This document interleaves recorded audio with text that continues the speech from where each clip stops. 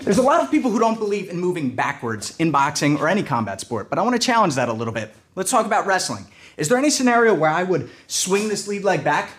Yeah, right? If you're trying to grab that single, shoot in for the double, I need to take the target away. Or if you're really in on the hips, I need to smash my hips down. But I also like to be dangerous moving in all directions. So if we combine some punches now with wrestling, we've got MMA. So imagine trying to snatch my leg, you shoot in. Not only do I take the target away, but I also flash this uppercut now. Whether I land it or not, it's going to prevent you from shooting in because you don't want to get hit, right? I can also do that with, bang, the opposite side uppercut or a hook.